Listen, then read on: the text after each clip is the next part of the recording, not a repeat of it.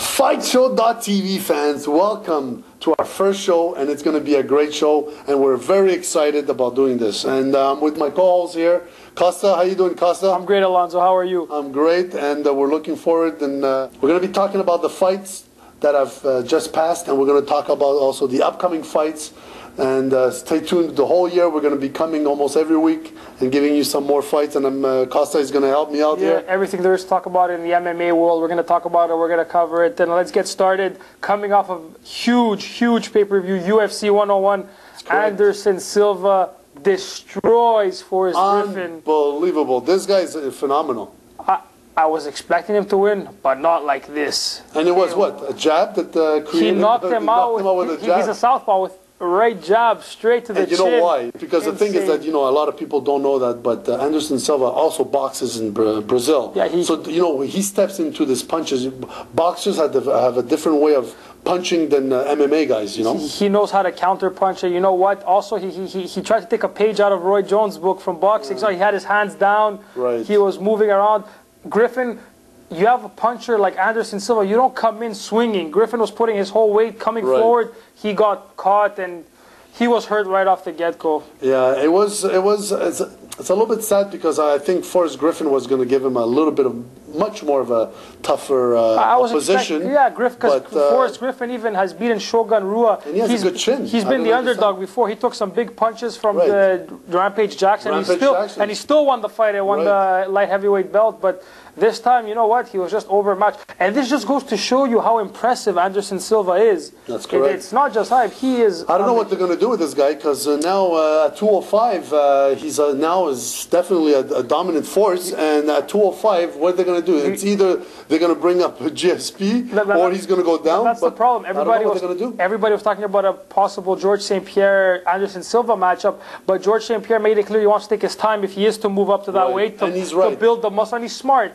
You know what I mean? That's a very smart move, and I don't think he should go up right away. Exactly. And 205. Anderson Silva now at 205, we saw what he did to Griffin, and even Dana White's probably thinking, wow, he could cause damage in that category. Right. The only problem is he does not want to fight Machida. They are friends. They train together. But I also believe that Machida is the only guy I think right now that can actually beat him. What do you think? Yeah, Machida is phenomenal as well. He has his first defense coming up against Shogun Rua in October. I think you saw what he did to Rashad Evans. I think Machida's Rashad Evans was an incredible fighter, and you saw undefeated winner of the Ultimate Fighter, and Machida is also these Brazilians. That team, they're on another level. But we're gonna see what happens. Like he said Anderson Silva said he wants to keep his belt at 185. He wants to keep defending it. Right. So we're going to see what happens. I heard about that. But you know what? There's also a big talk about him and Wanderlei Silva because they used to train together and there's a lot of bad blood between them. And you might actually see Wanderlei Silva and Anderson Silva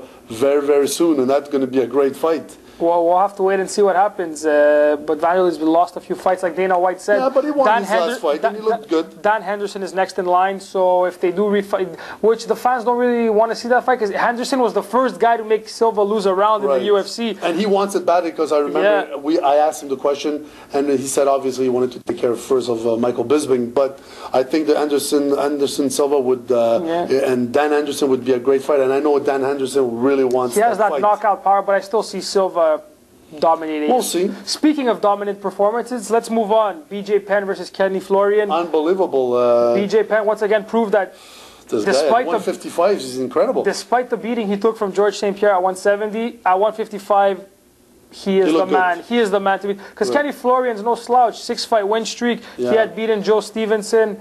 I think you're right, Costa, on this one. I think BJ should stick to 155. And you got to give it to Kenny Florian. He tried. He just wasn't on the same level. BJ Penn was more confident, more relaxed, going in there, hurting him with the punch. And then when he got on the floor, that rear naked choke. Listen, it was all over. You know, he beat him standing up. He beat him on the floor. Yeah. He really dominated every single aspect of the game. And like he said, you know what? The greatest thing that could have happened to BJ Penn, losing to George St-Pierre. I think it opened his eyes that it was time to start training seriously. But you know what? I think he still would love to get that rematch with GSP. And it's in the back of his head.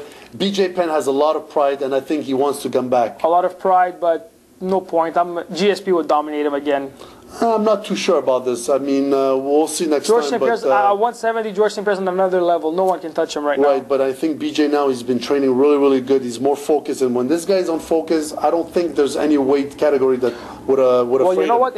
Actually, his next competitor, Diego Sanchez, is going to be his next. He's the #1 contender for his belt. And you know what, Diego? Great fight. That's going to be a great fight. Diego is a hell of a fighter. Hell of a fighter. The winner of the Ultimate Fighter Season 1. Right. And you know what? It's going to be a good fight. I still believe BJ Penn would win this fight.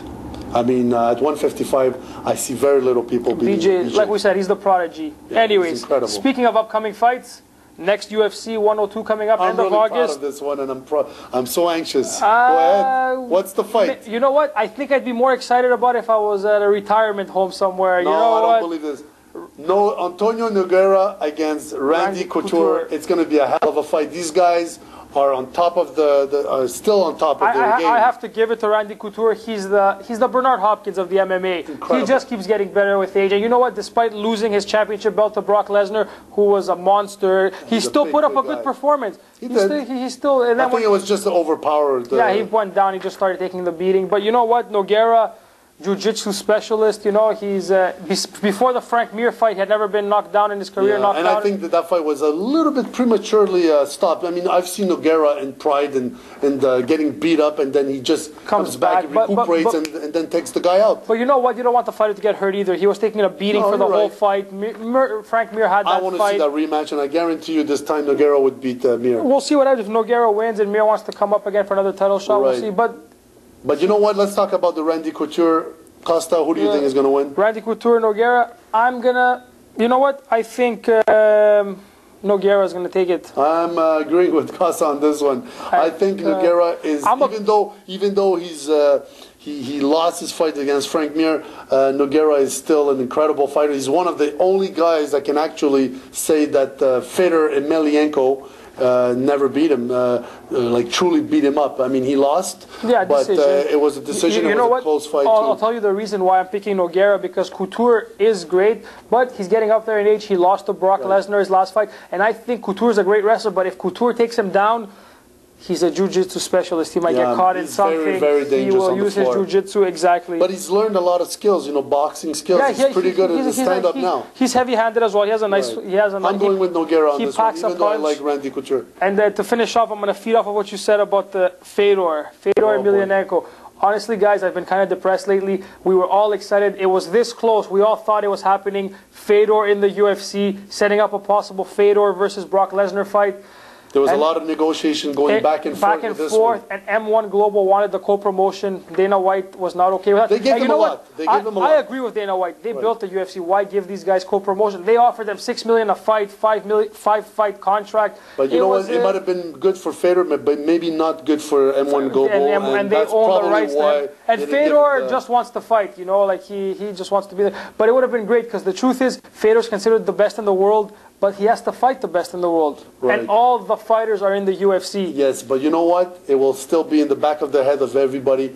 Fedor not being in the UFC, and Dana White not having him cannot say still that he has the best heavyweight in his organization. Like I said, Fedor Emelianenko, let's put it straight and down the line. He is the best heavyweight out there. Best pound-for-pound fighter, MMA. I don't care what people say. I don't care what any other people say. He is the best. You know what? I'm a big Fedor fan. But I have to see him. He has to. If he goes in and dominates Brock Lesnar, like the way we've seen, then okay. But he will. Brock Lesnar would not last 1 minute. The thing is, one round with him. Guys, maybe. Fedor is a great fighter, but the level of competition. My pound-for-pound list, I still have to put Anderson Silva up there because he's dominated everybody. Even George St-Pierre, because they've cleaned out divisions. Fedor would clean out. That's what I want to see. That's what I want to see. Well, maybe one day you're going to see it if ever they want to do a co-promotion. Maybe hopefully we'll see it one day. And with that, fans, our time is up. Thank you, fans, for watching. That's right. And if you want to send us your comment, you know what to do. Send us your comments on YouTube or info@fightshow.tv. And fans, until next time, FightShow.tv, coming back for more and more.